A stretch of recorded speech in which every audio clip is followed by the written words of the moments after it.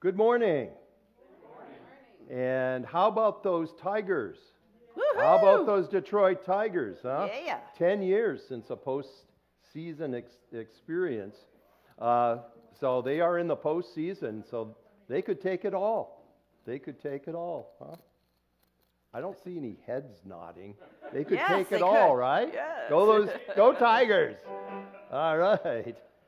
Of course, Dodgers are doing pretty well too. Go Dodgers. So anyway, today is Mission Sunday, so we have our missions treasure chest open, and this is for local community kinds of support, individuals, families, organizations, places where we see the good news of Jesus leading the way, and we want to support that. So Mission Sunday, and if you didn't bring your checkbook or gold bullion with you this Sunday, then next Sunday too will be a Mission Sunday. So that's for third quarter, and then fourth quarter we'll be looking at something international. Of course we do the shoe boxes, right? It's shoebox time, Oh my goodness. and I don't know if you noticed, but coming into the foyer, there are some shoebox materials for you. Take a shoebox home. It's $10. You put a check in there, and it goes to a needy child somewhere around the planet. Might even be here in the United States, so you just never know. There are ways of tracking it, but you have to register online at SamaritansPurse.org. You have to register with them, and then they send you back an email. Somehow they track your shoebox out of the millions that go out. But anyway, it's shoebox time, and that's an exciting time. International kinds of missions, reaching out to people all over the planet with the good news of Jesus. Other things, we've got newsletters are out for October. It is almost October, so you can either look online, and if you want to receive a free newsletter online once a month, just let us know, send your email in and say, hey, send me a newsletter. You can be part of we got about 145 people on our email newsletter list, so you can be part of that crowd. Otherwise, there are hard copies out there in the foyer also. Next week is potluck, so bring a dish to pass. Bring your gourmet dishes or desserts or salads or whatever, and we'll have a good time after service. It's also communion. You guys on Facebook and YouTube, well, Facebook, you can join us live for communion. Have your bread and your wine or grape juice or whatever ready to remember Jesus and the sacrifice that he made for us 2,000 years ago, a sacrifice that points towards the heart of God in all the things that we do. So Communion Sunday next Sunday also. Other things, anything else, Sue, that I think that's it. Well, Prayer and praise, October 25th. Oh, prayer and praise, yes. October 25th, set your calendar. That's prayer and praise right here. It's a community prayer and praise. We've got some participation from other churches on the island, which is exciting. And so we're planning on that. And then the week before, the Friday before that, October 18th, we've got soup supper at the Buxton's house. And we know at the Buxton's, they throw a party like nobody's business. So we'll see how that goes. So that's October 18th, 6 o'clock, soup supper. And all that is in your newsletter. And you can also catch it online on our website, www.lighthousechurchdrummondisland.com. You can catch all that and more to encourage you in your spiritual walk. Let's pray. We're going to be tackling a tough subject today, so extra intensive prayer this morning. Lord Jesus, we thank you that you are with us through thick and through thin. We thank you that your Spirit never leaves us or forsakes us or leaves us as orphans. But you are always there to scoop us up, to lead us, guide us, support us, strengthen us in so many different ways. Help us become more aware of your presence, especially when we go through hard times, that we may be able to sense your presence, leading, guiding, and supporting all the way. And we love you. Open our hearts this morning to receive the message through music, through worship, through message, through all the different ways. Help us to have our hearts and minds open to your Holy Spirit this morning for the specific word, the specific message you need us to hear this morning. In the wonderful, faithful name of Jesus Christ, we pray. Amen. Amen. Amen. God is faithful. Let's sing about that.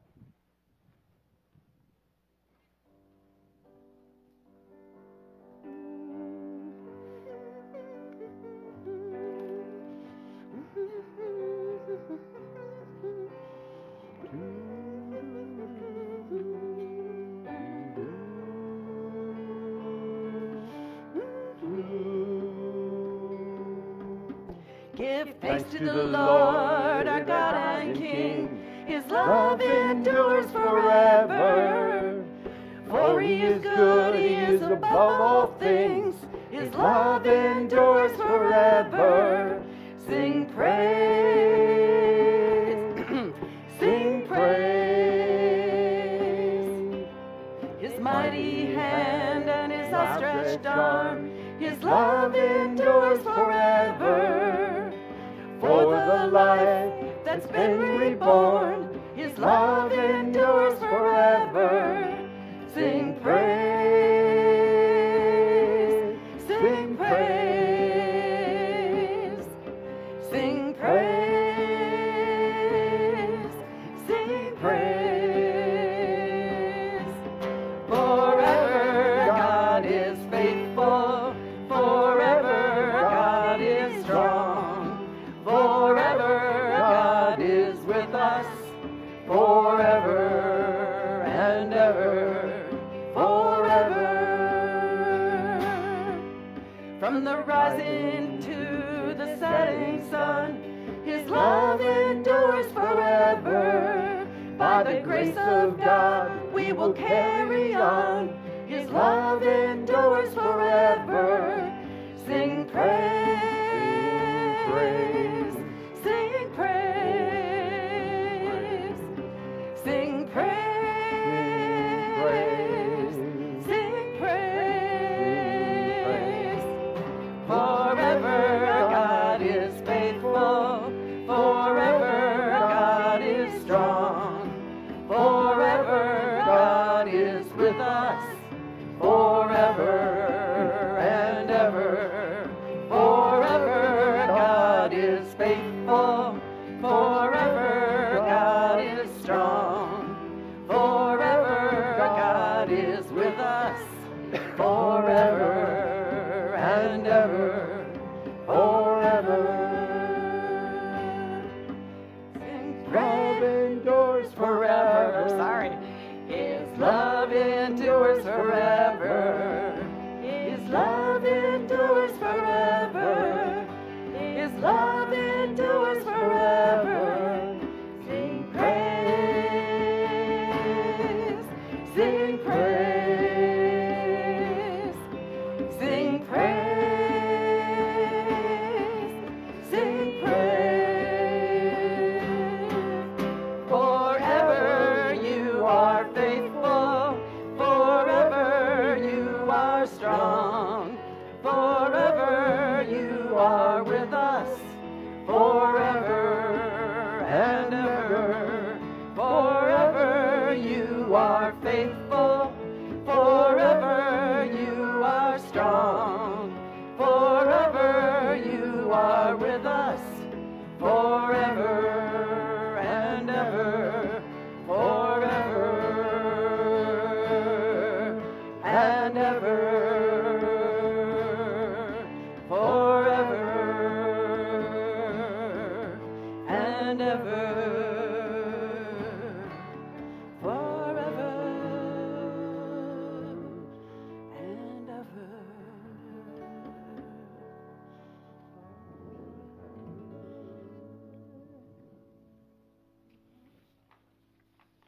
Amen.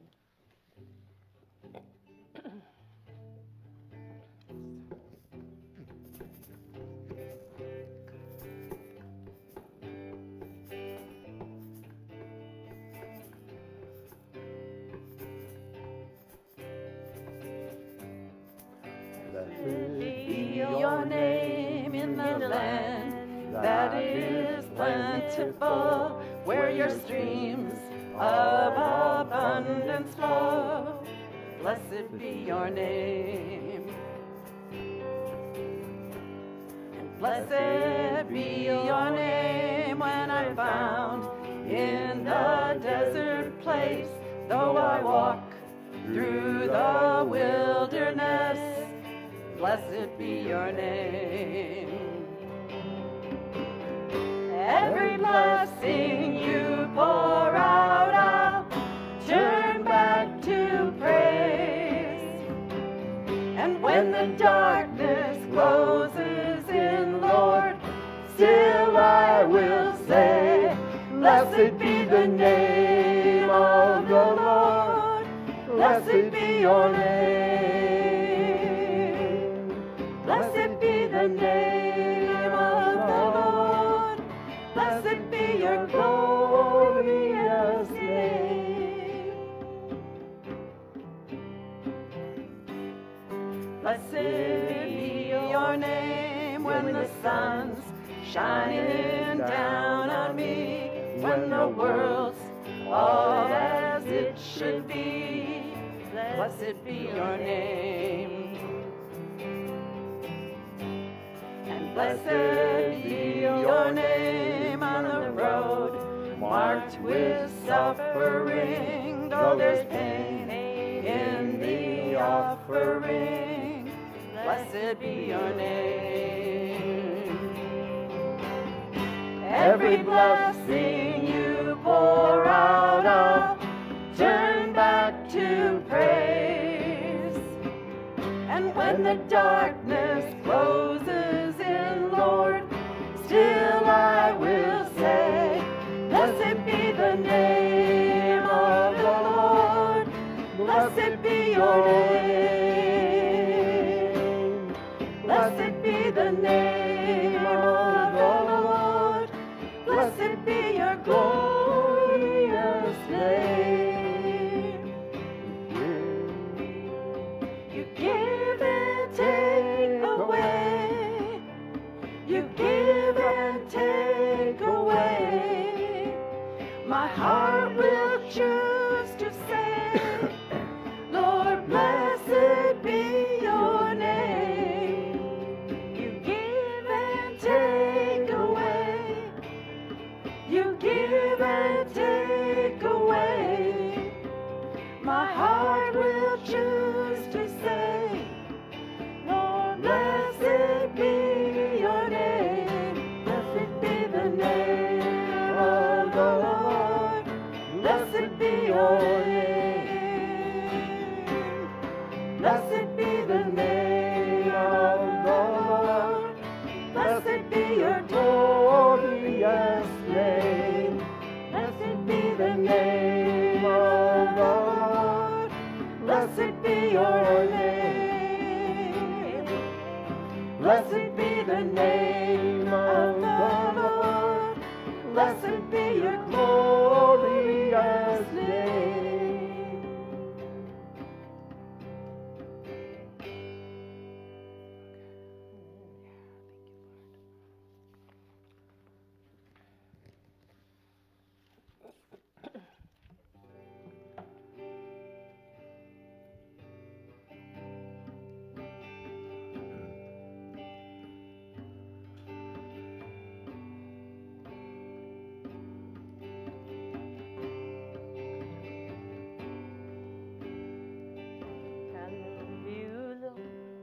Yeah. I'm on the wrong key. Okay, thank you.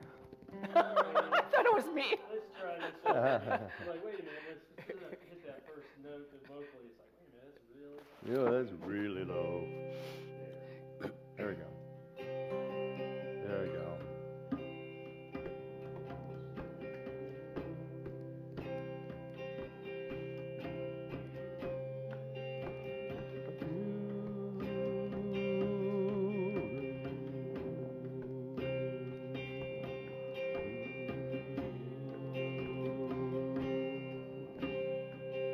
I love you, Lord,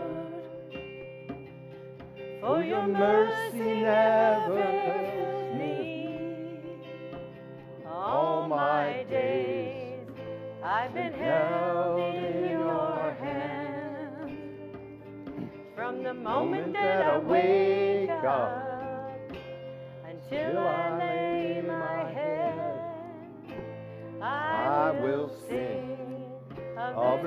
goodness of God. All my life you have been faithful.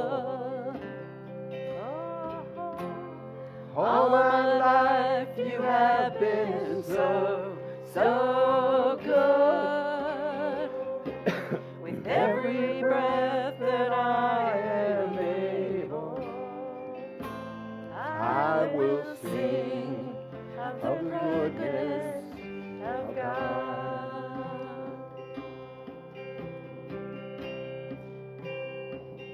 I love your voice. You have led me through the fire in darkest night. You are close like no other. I've known you as a father. I've known you as a friend. I have lived in the goodness of God. Oh my God. All my life you have been faithful. All my life you have been so, so good. With every breath that I am able, I will sing of the goodness of God. Your goodness is running after, it's running after me. Your goodness is running after, it's running after me. With my life laid down, I surrender now. I give you everything. Your goodness is running after, it's running after me. Your goodness is running after, it's running after me. Your goodness is running after, it's running after me. With my life laid down, surrender now. I give you everything. Your goodness is running after, it's running after me.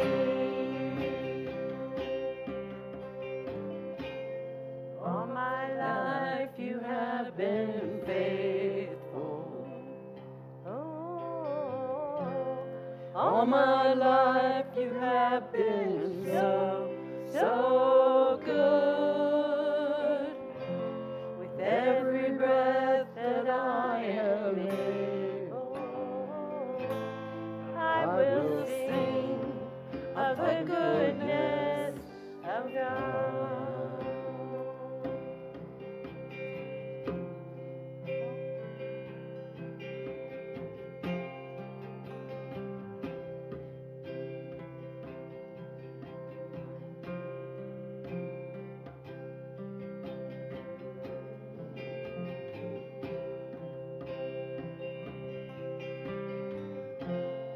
All my life you have been faithful. All my life you have been so, so good. With every breath that I am able, oh, I will sing of the goodness of God.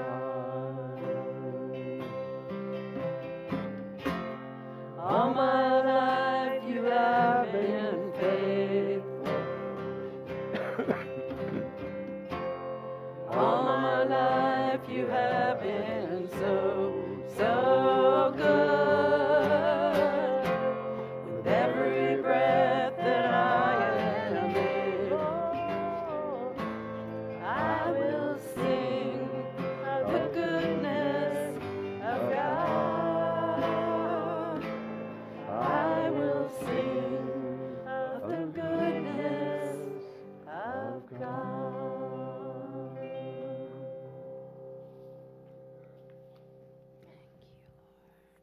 Ruth, would you say a prayer for us this morning? You always get me at this point. Lord, seems like I live on the verge of tears of sadness and tears of gladness, Father. But I praise you every day, Lord. And I thank you for this beautiful, beautiful planet you've given us, this beautiful country, Lord, and more specifically the state and this gorgeous island. Thank you, Father. Thank you for the colors that are turning all over the place. Thank you, Lord. It's so happy. It just makes my heart sing, Lord. And it's a pleasure for me, Lord, and an honor to sing with this group to these people. And I just thank you, Lord, for my voice. Thank you. And I thank you for your love and your grace. In Jesus' name, amen. Amen. Amen.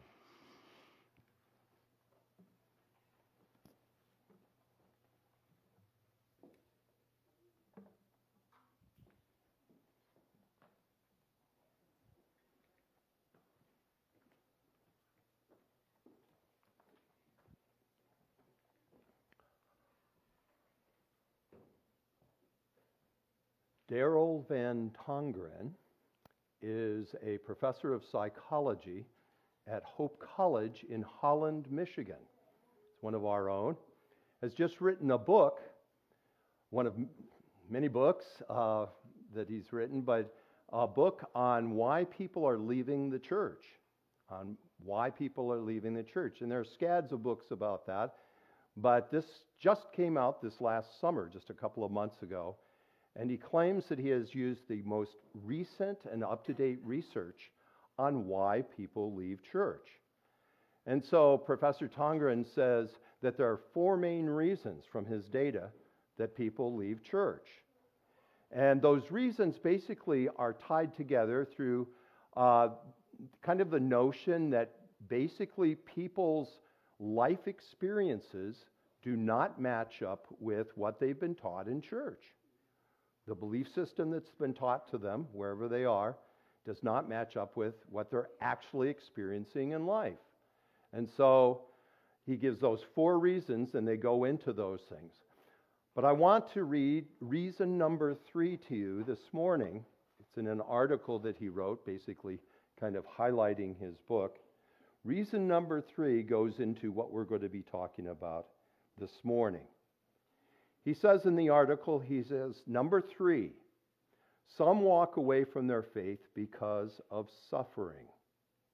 Many have been given, quote unquote, theologically thin accounts for the existence of evil in the world, or insufficient explanation for why adversity strikes. They cannot make sense of what they were taught and their life experiences, especially if their previous beliefs were framed in a just world belief system, which teaches that people get basically what they deserve. After all, if life is fair, if something bad happens to me, does that mean that I'm bad and deserved it? Simplistic views of suffering can lead people to leave religion. So that's what I'd like to tackle this morning. I'd like to take a look at what is a realistic understanding and a grasp of how Jesus helps us through or is present for us in times of suffering, in times of tragedy, in times when we're facing life and death, when all sorts of calamity is staring us in the face, whether it happens or not. Our body responds, our emotions respond, our spirit responds, and things go one way or another. But I'd like to take an honest look at that. And Greg's going to be talking about this also next week, about a way to look at the difficulties in our life when we're up against obstacles that just seem crazy and it seems like we're done for. We're going to be looking at how is God involved in that, and what is God leading us or inviting us into? What kind of experience are we being invited into? So we're going to take a look at that this morning. So I welcome your responses. We do our response time afterwards, and I welcome your responses or questions or criticisms or whatever, places that you would cover. You guys too on Facebook, welcome your kind of critical review of all this, because what we're trying to arrive at is a realistic, a real life kind of understanding of where is Jesus in the midst of all of this. So two tales of tragedy for you to kind of kick us off, two stories. The first story happens back in 1989, and I am waiting at about 9 o'clock in the evening at a hospital in Monterey, California. And I haven't had anything to eat all day, and I'm just kind of sipping some coffee, just stunned. Because my first wife is lying in a hospital bed, and she is between death and life. And very likely this is the last night of her earthly life. And I'm just sitting there, and nobody else is there. It's in the evening. Nobody else is in the hospital cafeteria. I'm sipping my coffee, and I'm caught between two worlds. On the one hand, I'm scared to death that she will die, right? I'm scared to death that she will die. On the other hand, I'm scared to death that she will live an impaired, substantially crummy life with all sorts of physical kinds of disabilities and very low quality. And so I'm caught between those two tensions. And just kind of sitting there in this kind of semi-dark cafeteria space when most things are closed down, sipping my cup of coffee. When all of a sudden, David Jones shows up. You don't know David Jones, but he was our acolyte master. He was our youth group leader. This is small church experience. This is about a fourth of the size of our church. Okay, I mean, not a lot of people. But David Jones took on all these different ministries and all this. And he comes walking in with a sack of McDonald's hamburgers and sits down and we talk. He was the presence of God for me that evening. And Barb did pass away early in the morning. But he was that angel of light. He was that presence of God's love. He was that interjection. It was just so surprising that he would come walking in. But maybe not. David Jones was that strength that I needed to get through that night and through the morning. And God would intervene in other ways too. I would be amazed at the ways in which God would find intersection points for me with other grieving people, with people who would be support to me or I could be support to them. Even in my brokenness and my first experience of kind of depression that lasted more than an evening, God would use and come to me in so many surprising ways. And I began to learn about grace at a real much deeper level. The second tale of tragedy comes from the Bible. The Bible is full of different tragic tales, and I love the way that the Bible doesn't pull any punches, Old Testament or New, that we get all of the human kinds of stuff going on, as well as where is Jesus in the middle of all this. And so to read that passage for us, ask Viv to come up this morning and read from Mark chapter 4, starting at verse 35. Mark chapter 4, starting at verse 35. The very end of that chapter, Mark chapter 4. Read along with us. Let's give her a hand. Give her some encouragement. Yay! Oh, let's get the microphone. Oh, okay. Is that going to work? Let's see, put that on your... Hold it. Actually, let's give you John's.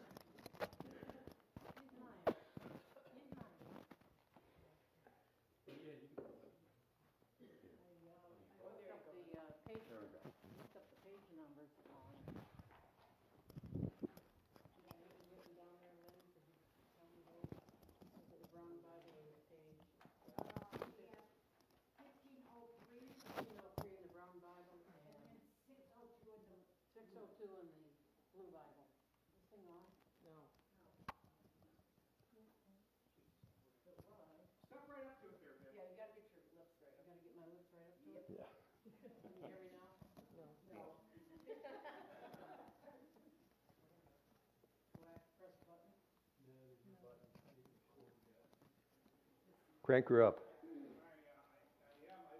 Can I just read out loud? Yeah, just project. I'll do that. This section is Wind and Waves Obey Jesus. On the same day when evening had come, he said to them, "Let us cross over the other side." That's Jesus talking. Now when they had left the multitude, they took him along in the boat as he was. And the other little boats were also with him. And a great storm arose, and the waves beat into the boat, so that it was already filling. But he was in the stern, asleep on a pillow, and they awoke him and said to him, "Teacher, do you not care that we are perishing?" Then he arose and rebuked the wind and said to the sea, "Peace, be still." And the wind ceased, and there was a great calm. But he said to them, "Why are you so fearful? How is it that you have no faith?" And they feared exceedingly and said unto one another, "Who can this be, that even the wind and the sea obey him?" Thank you, Viv. All right. So, our basic human fear is, don't you care that we're perishing? Don't you care that we're dying? We're going down here. And oftentimes when we go through tragedies, we feel isolated and alone. And the disciples characterize that so perfectly. Don't you care? Don't you care? And we feel like nobody in the world cares. God, our friends, our family, we feel utterly alone and isolated. And Jesus says, don't be afraid. Don't be afraid. And he stills the waves. And he stills the storm. And there's something about the presence of God. There's something about the way that Jesus is there for us that can bring that peace inside. And it's not the storm that's on the outside, it's the storm that's on the inside. Because we're struggling with, I'm not going to be able to be connected. I won't be able to resolve this. I won't be able to solve this problem that's in front of me. There seems to be no way around it. The walls are too high. And Jesus says, no. Let's start with you. Let's start with you on the inside. And what God is inviting us to is to trust a larger reality. Because what we do when we meet up against something that's life and death, what we do is we tend to reduce our reality down to very small options. We see our survival skills come into play and we think, okay, what are my routes of escape? What are the places where I can fight? What are the places where I can win or not win? And we're just calculating. And this is all happening so quickly. But it's a tiny, small little window. And God says there's a lot more going on than what you think. And the invitation is to trust the larger view, that there's a lot more going on. And it's a courageous kind of step on our part to be able to say, okay, God, I don't see it at this point, but I'm open. I'm open to a larger view, to be able to see things from a larger perspective. And I invite you to help me with that, to be able to see that. Open my eyes that I might see. Proverbs 3:5 says, trust in the Lord with all your strength and lean not on your what? Your own understanding. And the idea is that we tend to fall back upon our own experience, whether we were successful or not successful, against tragedies in life. And we just fall back upon our own limited experience. And God says, no, no, no, there's a bigger perspective going on. And God says to us, if we're open to it, Jesus says to us, I've always been with you. I will never forsake you. And we oftentimes think that our emotional acting out, which we usually do, our emotional acting out when we're up against the wall and we're going crazy and doing our tantrum stuff, that we think that, well, we're disqualified for God's help. There's something deep inside of us that says, I'm not qualified. I'm not worthy. I have not acted faithfully. I'm such an idiot. And Jesus goes, no, no, no, no, no. And the first perspective is that God is with us through everything that we do. Whether you're feeling that, experiencing that or not. That's the reality. And Jesus goes through that experience with us. If the cross teaches us anything, it's about God as a co-sufferer with us. Takes our brokenness, takes our sinfulness, takes our messed upness into himself, absorbs that, shares that, and understands that. And just like the first song that we sang, God is faithful. His love endures forever. God never breaks the connection. That's so important. The second thing is that God invites us, never commands us or makes us or beats us over the head, but God is continually inviting us into that larger perspective. That there's more going on in our suffering than we realize. There's stuff that is happening, and actually some really interesting and potentially amazing kinds of things happening, even in the midst of our suffering. And it doesn't mean that God causes it or God wants us to suffer or anything like that, but that God is faithful to move through every circumstance of our life. Up, down, sideways, doesn't matter. God is there moving and transforming. And there's always a potential for something amazing to happen. Our tendency, though, is to take our focus off of Jesus, right?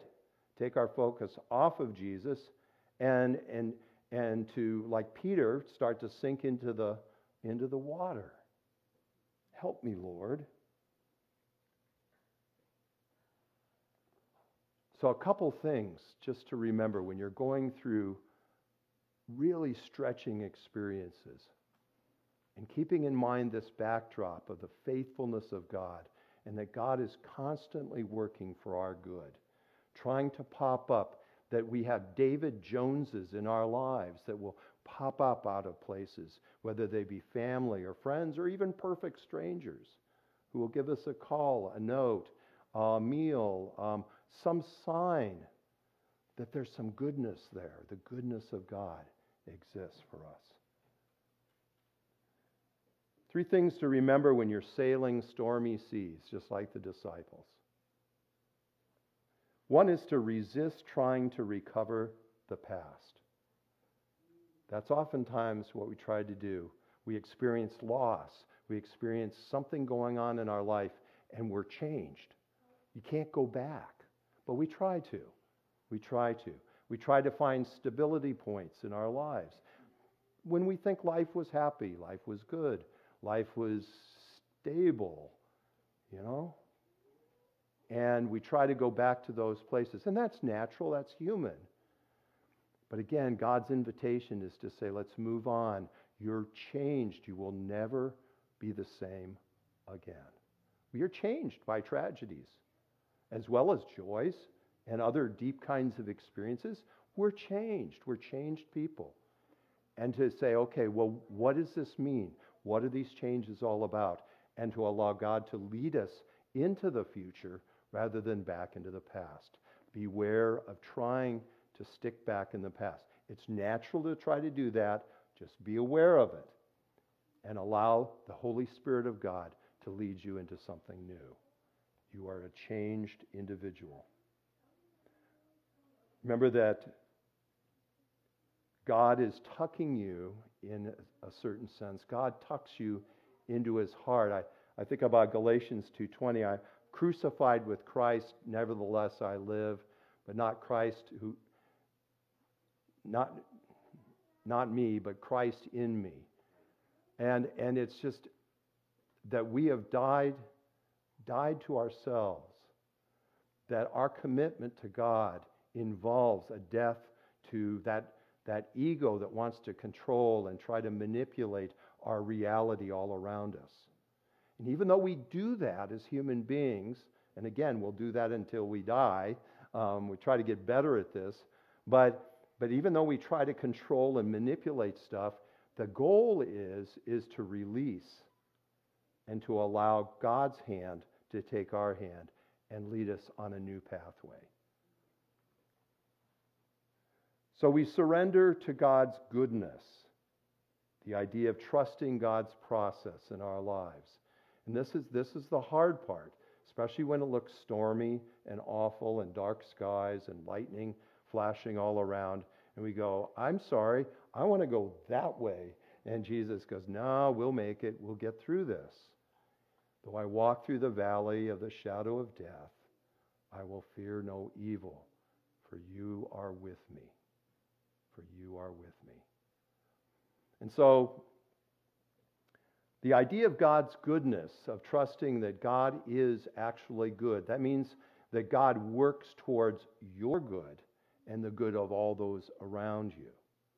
That God isn't a mean judge or somebody who's going to condemn you or try to trip you up or try to mess with you and coerce you and do all sorts of things. That's from the other side.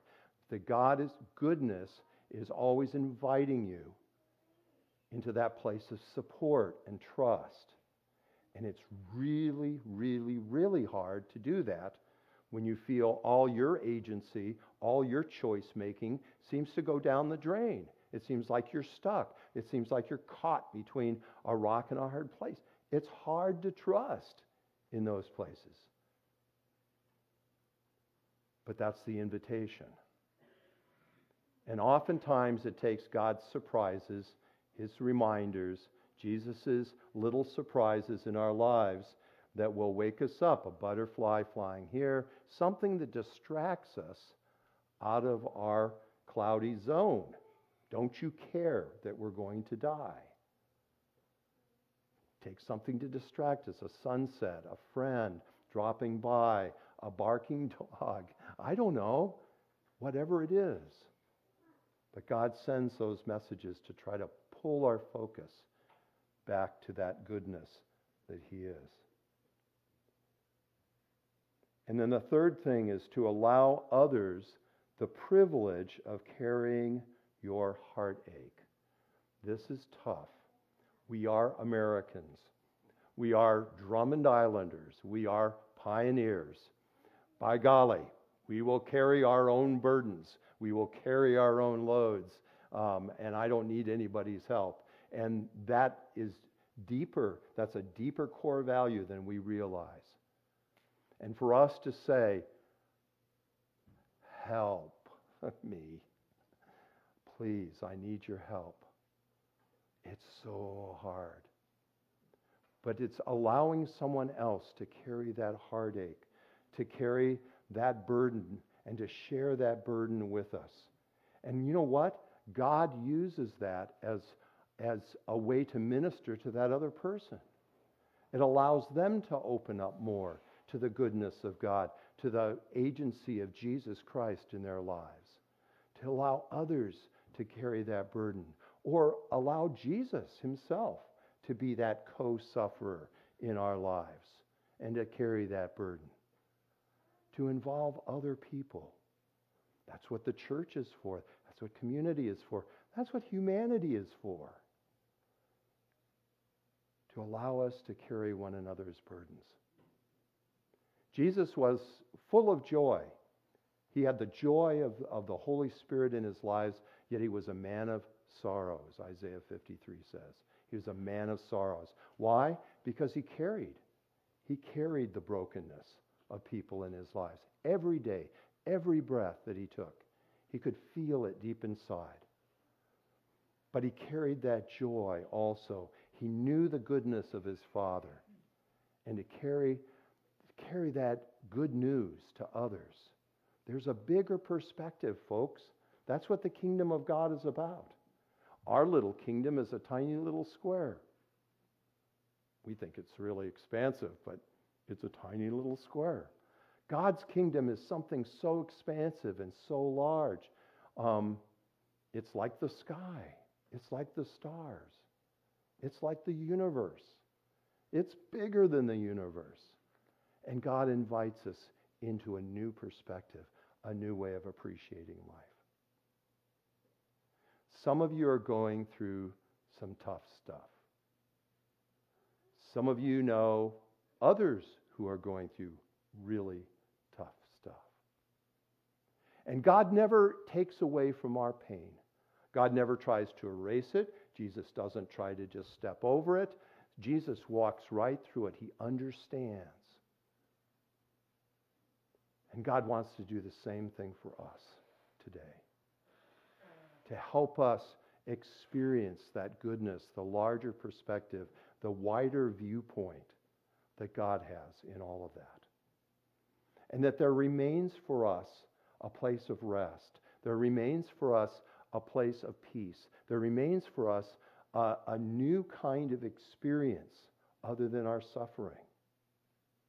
But God invites us to stay with the pain, not to just kind of toss it off or run away from it. There's an Episcopal priest by the name of Adam Bucko, interesting name, Adam Bucko, Episcopal priest, who's also written a book recently, and it's about suffering. But he takes a different perspective. He wrote a book called Letting Heartbreak Be Your Guide. It's a little strange. Letting Heartbreak Be Your Guide. And Adam Bucko talks about the idea of holding on to that tension, that brokenness, that suffering. Actually holding on to it in a certain sense and not leaving it too quickly. And he says when we hold on to our heartbreak, this is from his book, when we hold on to our heartbreak and our aliveness, when we really meditate on it, when we hold these questions with every cell of our being, something cracks and there's this sense that arises in us. And I call that the Holy Spirit, the impulse of God. Goes on to talk about that when we hold on to that and allow God to be with us in that pain, just like Mary did, remember? She held on to some really distressing stuff in the prophecies about Jesus from Simeon. And a sword will pierce your heart also. And it happened right in that instant. And she held on to that distress. A mother she knew she was going to lose her only son. He says something happens, something cracks. There's a kind of resilience that builds in us, quite unexpectedly, quite unconsciously.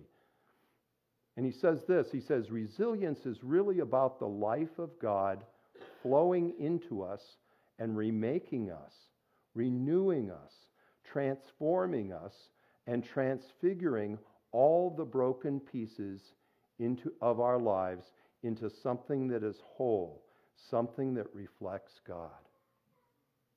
This is a radical notion, to hold on to that suffering, to hold on to that pain, and let God work with the cracks, the brokenness in us. Remember the Japanese art form kintsugi? It's where you have a precious plate or a bowl that's been broken into pieces. And in Japan, they will put those pieces back together, but the glue will be gold, some sort of gold, that they will glue the pieces back together, and you can see all the broken spots, but they're gold. They're golden. You can look this up, kintsugi. And that's what God does with us, is we become more beautiful after that period of suffering. And we have no way of seeing that, and we have no way of understanding that, and we certainly have no way of engineering it on our own. But somehow, God mends us together with the gold that is of His Holy Spirit. And if you're open to it, if you're willing to trust the goodness of God and the largeness of God's vision for your life, there will be something extra special that emerges in your life. And it will be pure gift, a pure gift. Where is Jesus when we encounter tragedies? Right there. And our response is, don't you care? Don't you care? What is wrong with you? Why don't you fix this? Why don't you resolve this? Right now, we're on the clock. Let's go. And Jesus doesn't work the way that we want Him to work. But He will work in a way that is good and faithful. Watch for Him. In the David Joneses and the visitations of your life, in the little cracks and fissures that make up your life at that moment, what's coming through those cracks? Is it a friend, a family member? Where are those places of support? That is the absolute essence of the living God for you. Amen. We're going to sing a song now. It's called The Lighthouse. I'd like you to think about the lighthouse drawing you, beckoning you to refocus, to gain a new perspective, and to be called into a new reality.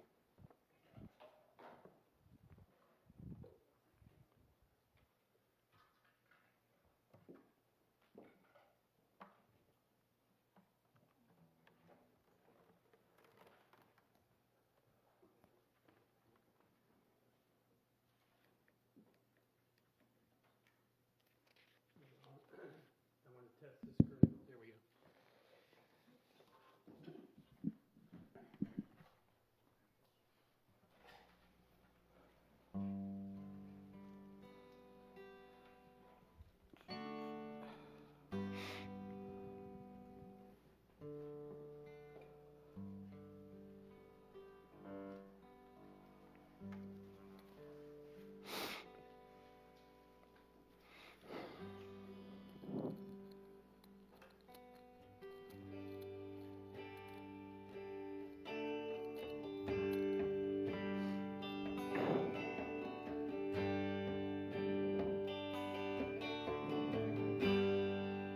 When darkness falls all around, when the waves rise up against my soul, straining just to see through the storm, searching for the way that leads me home.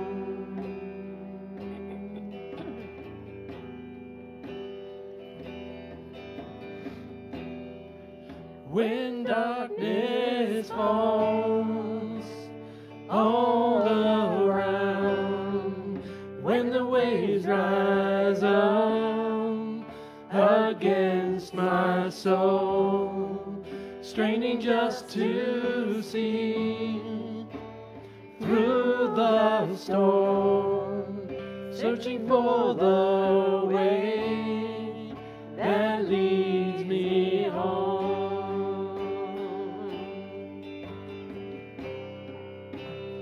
You are the lighthouse that beckons me. You are the power that strengthens me. You are the fullness of deity.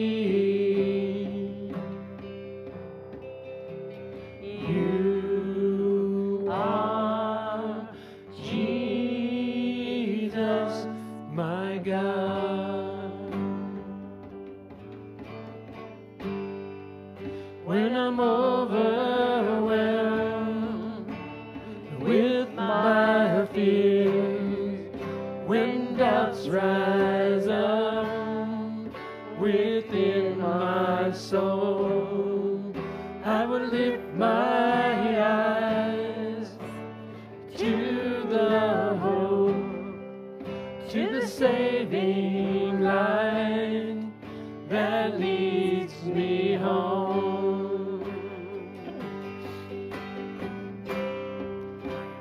You are the lighthouse that beckons me. You are the power that strengthens me. You are the fullness of deity.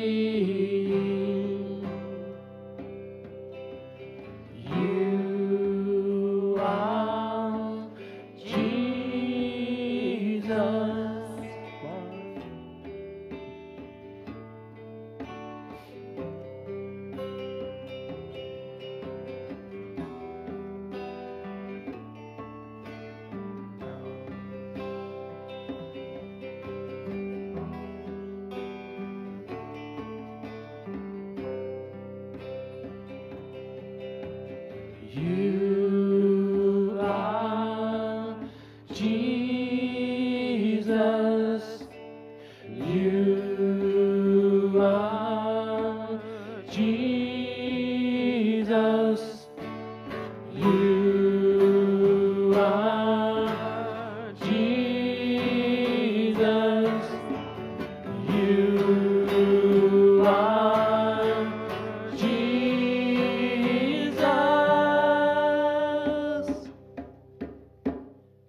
You are the lighthouse that beckons me. You are the power that strengthens me. You are the lighthouse that beckons me. You are the power that strengthens me. You are the fullness of deity. You are Jesus, my God.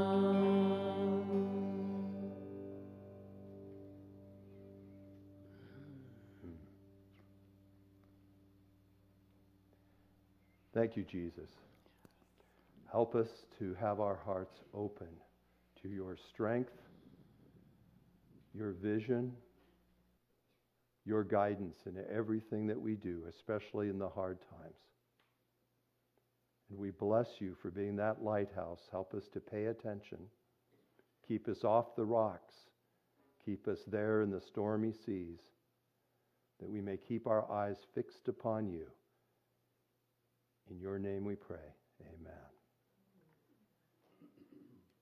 Hey guys, Facebook.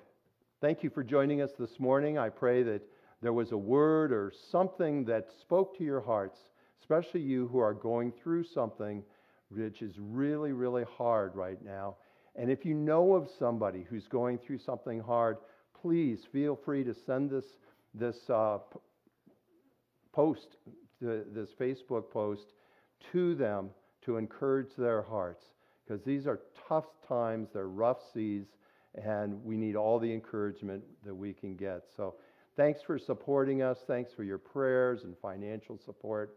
Don't forget that next Sunday is Communion Sunday, and if you're on the island, come join us. But otherwise, join us online, and we pray that God will continue to open our eyes in thick or thin this week. God bless you. Have a great week.